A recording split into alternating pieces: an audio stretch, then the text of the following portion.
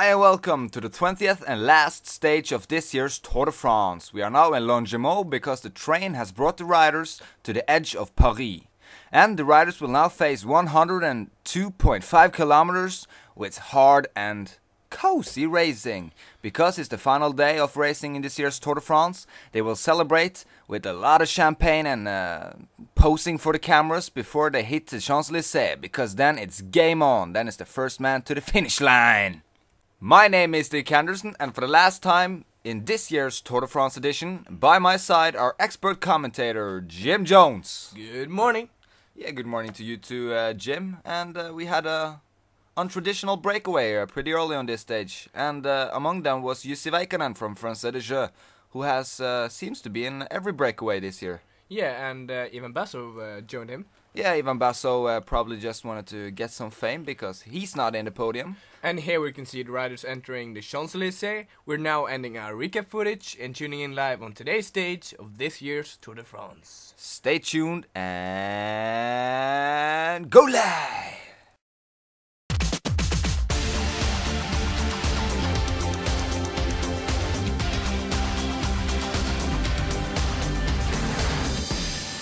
Hi and welcome back. We got 35 kilometers left of racing and the breakaway is still holding off from the peloton.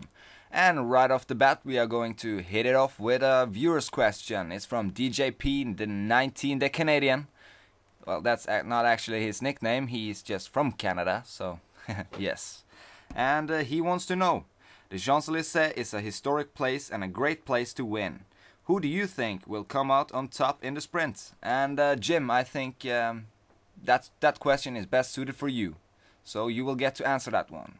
Well, I think Cavendish or maybe Thor Hushovd will take this one because they've won this stage before.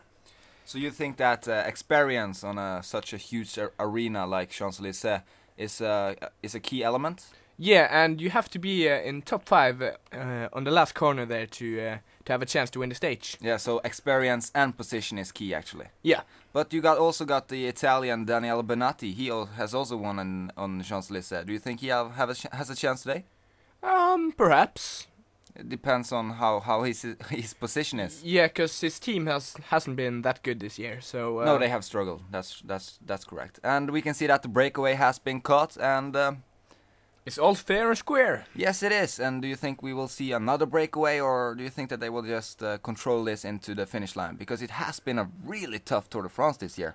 Yeah, and I don't think if too many attack, I don't think the peloton will manage to keep it together actually. But a lot of teams still got all of their 9 riders. Surprisingly, like Cervelo test team, they got all of their 9. Astana also got all of their 9. And we have had a lot of questions about who is the Latin Rouge this year. And I want you to answer that one. Who is Latin Rouge? The Norwegian rider, Alexander Kristoff. He's lost in this year's tour. Yes, 149th place, over 2 hours behind Alberto Contador. And for the record, he is riding for BMC. And about Contador, he managed to keep Armstrong away on yesterday's stage. Yeah, he managed to gain some time actually on Lance Armstrong, who is now 1 minute and 9 seconds behind Contador. And Alejandro Valverde is third, 3 minutes and 49 seconds behind. And Jim, what are your feelings about this Tour de France? Well, what can I say? The first week was actually a bit boring. It was just ending in mass sprints all the time, and then they hit the mountains, the Alps, and there were not really some big time differentials there in the Alps. But then they hit the Pyrenees, and things started to happen. But I must say it's been really close so far, and I'm really excited about this steak I'm having tonight. Celebrating with some wine and. So you're not excited about Contador? Not really. You're not really that, okay. Here we can see that producers are trying to test out the camera angle they are going to use in the sprint. It's a tradition. And this is not a tradition. This is a black screen, but we're hoping that we're tuning. Yeah, they were tuning back in. Yes, we are, and it's not far off to the sprint now, as we can see the Triumph Bridge, is that the name in English? No, it's the Freedom of Triumph. Freedom of Triumph. No, it's gas station. It's a gas station, yeah, it's just a huge roof. Now, but let's get serious, Jim. Here we can see the streets of Champs-Élysées with huge attendance this year. Everybody's just pushing over the rails, trying to get a glimpse of the riders as they pass by in incredible speed. We are now on the final lap of this year's Tour de France on Champs-Élysées.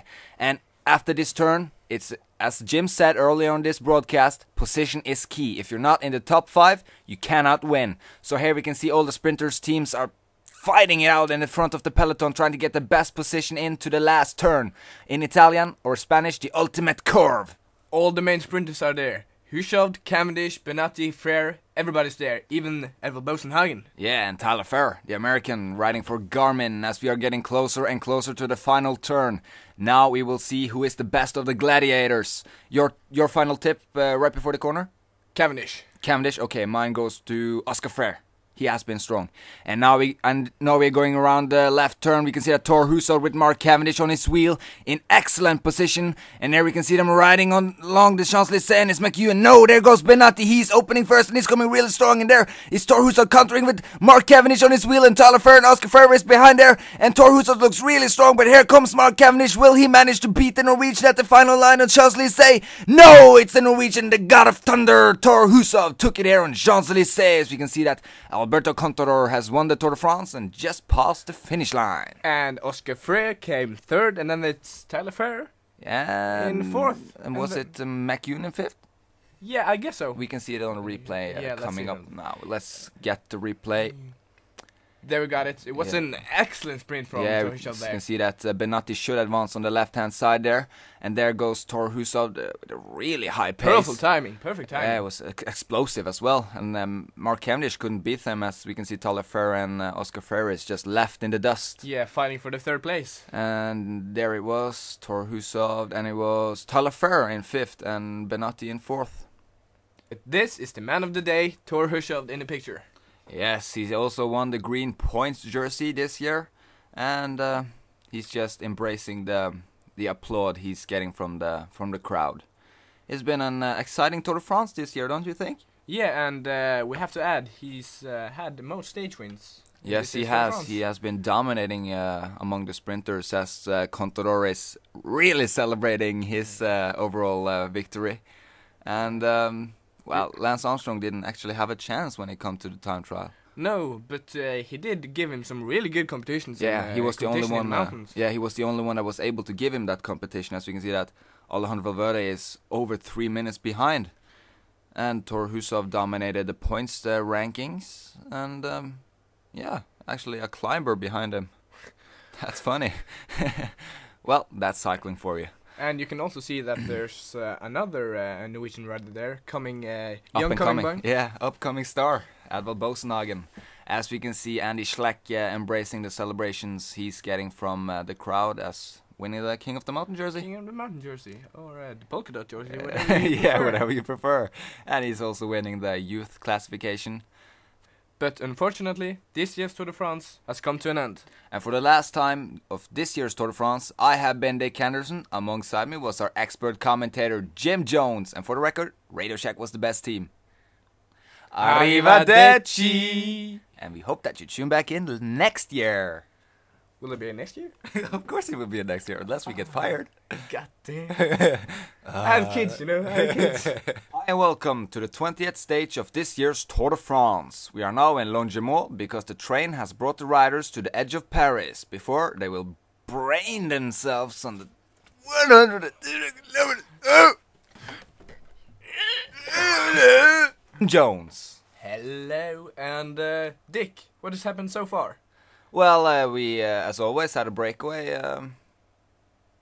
McEwen i la ultimate kurven. 1 kilometer. 1 kilometer. Mark Cavendish, Thor Hushovd.